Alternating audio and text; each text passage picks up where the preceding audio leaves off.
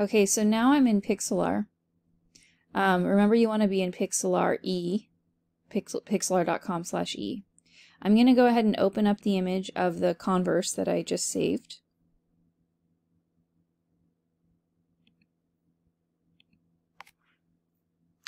Okay, so what I want to do is I want to remove the background from my shoes.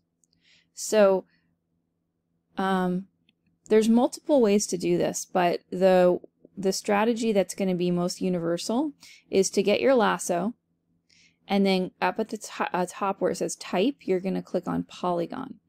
Polygon is going to let you basically trace the outline of your product or your picture, whatever picture you have. I'm just zooming in, by the way, so I can see.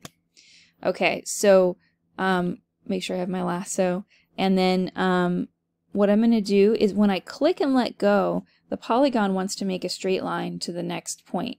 So I have to tell it where to turn. And so in that way, the polygon lasso is, you manually control it.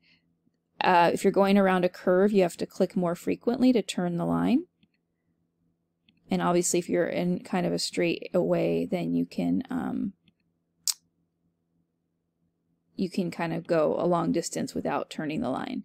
So your goal is to get all the way around, and back to where you started. So I'm going to do that right now. Now that I have my entire picture outlined, what I'm going to do is copy paste. So I'm going to do edit copy and then edit paste.